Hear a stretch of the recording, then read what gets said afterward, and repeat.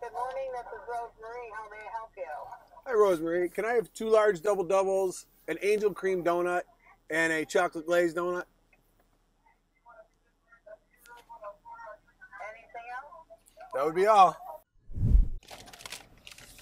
Well, they're busy in there, Paul.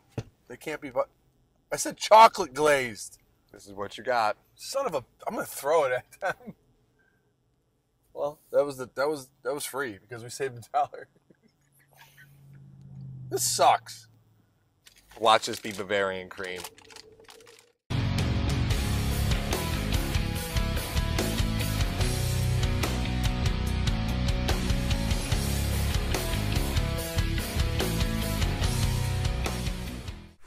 Paul, Yep. where can I find hashtag sports content? Yep.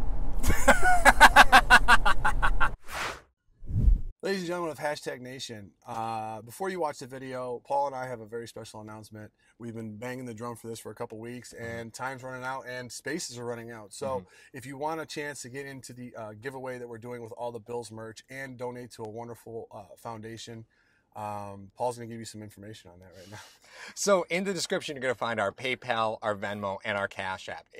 We're doing your traditional football squares, right?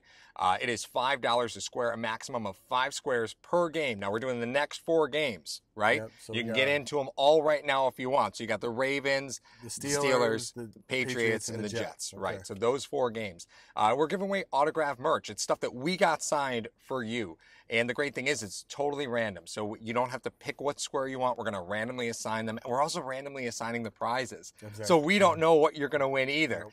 We're going to reveal those on our post game, or if we're doing the play-by-play on Sportscaster or YouTube, we're going to open them right at halftime. Yep, absolutely. And we're going to send them to you and ship them to you. But you want to get in now because we're trying to raise $2,000 for the Punt Foundation, and spots are really starting to fly out. So if you want to get in on a chance to win some pretty awesome autographed merch, I'm talking a Levi Wallace autographed helmet, a Devin Singletary autographed mini helmet, an Ed Oliver autographed mini helmet, a Harrison Phillips mini football, Trey.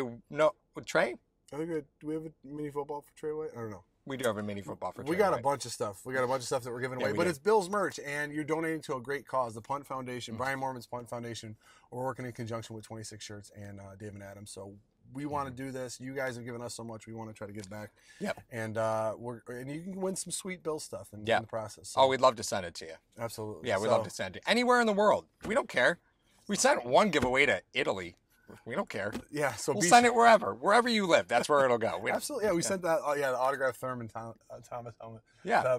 So after you're done subscribing and watching the video, please click down in the links. We got PayPal, Venmo, and Cash App, and let's go to the video. Yep. So,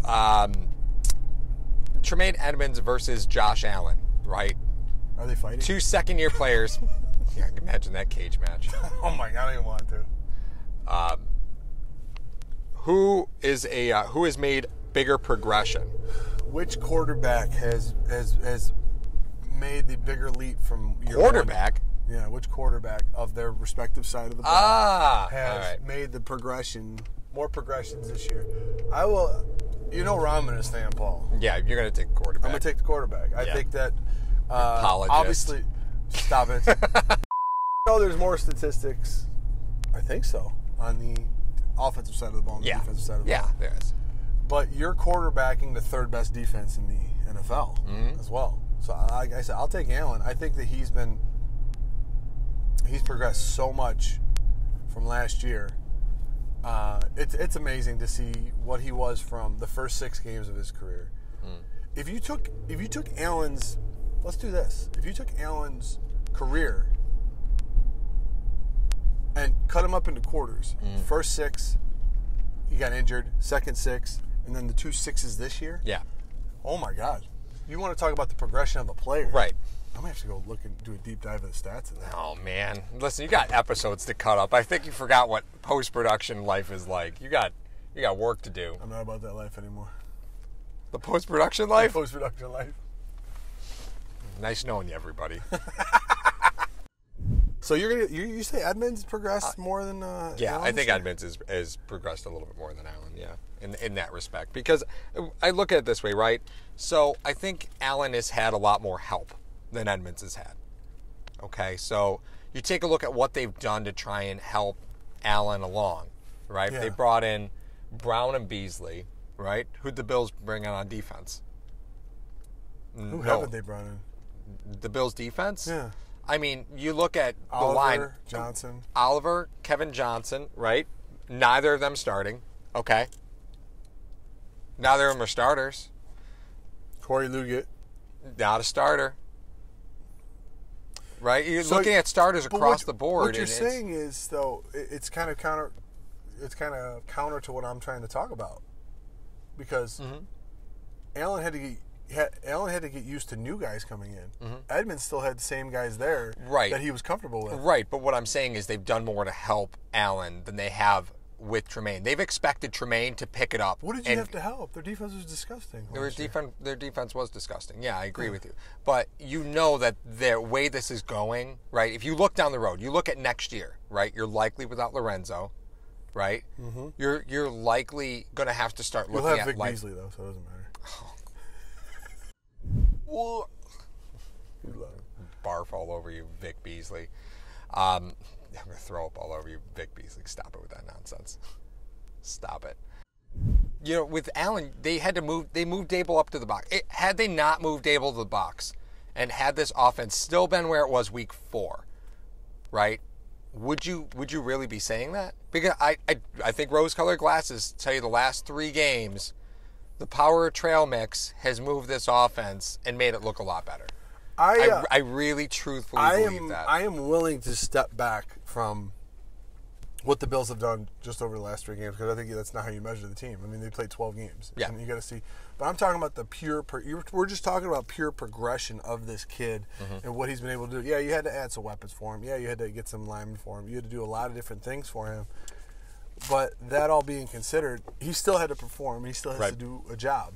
And looking over the past 3 games, just statistic-wise, since Dable's been eating trail mix up in the booth, 67% completion percentage, like 670 yards passing, 155 yards rushing. I mean, he's accounted for 8 touchdowns. Yeah. So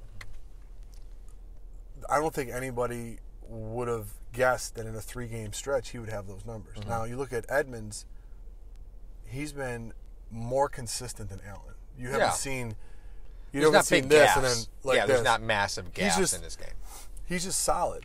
Well, I think Edmunds allows Milano to basically be playing free safety of that linebacker group. You don't think it's the other way around? No, I don't think so. You don't think having Milano there helps Edmunds? You saw the one Miami game when Milano wasn't there. I know. It was tough. That was tough. But that's what I'm saying is Edmunds is allowed to play aggressive, and Milano's there flying around on the back end to make things happen. Because Edmunds is a game changer, right? He's a game changer. No doubt. And I really want you to think about this. Go ahead and try and pass in zone coverage across the middle against Edmunds and Milano. It's not going to happen. No, you're not. They take the middle of the field away. Now, not in the run game, different conversation, right? Very different. But that's not on Edmunds. I don't put that on him. Not all of it. No, you can't put that all on Edmunds. Because you're playing a 2-backer set. Right. You're not playing 3 linebackers in a traditional 4-3. Right. So you're almost playing down. So a lot of the angles, a lot of different things that you're asked to do as far as from the linebacker standpoint is you don't have an extra guy that it's going to take an extra lineman out. Right. So if you got a guard free releasing on you, the defensive tackle doesn't do his job, you're Sure. you can't get sticky. I'm not going to say that Edmunds doesn't have things to clean up. He doesn't get off blocks. I'm not going to say Allen doesn't have stuff to clean up either. Yeah. But as far as progression goes, I'm more surprised with Tremaine Edmunds because he, I remember talking about the first half of his season last year. It was play action. Oh, Tremaine. God. He was in the center's kitchen. But you can't abuse him like that anymore. No. You can't abuse him like that anymore. He'll get caught up in the wash. But I mean, it happens. That happens to everybody. happens. Yeah. Kuechly gets. Yeah. Bobby Wagner. Right. All these guys get caught up in the wash sometimes. Yeah. It's the frequency in which they get caught up. Right. Is less and less with those studs. Yeah. Yeah. So you think Allen has progressed more than Tremaine? Yeah, and I'm right. It's okay. It happens every once in a while.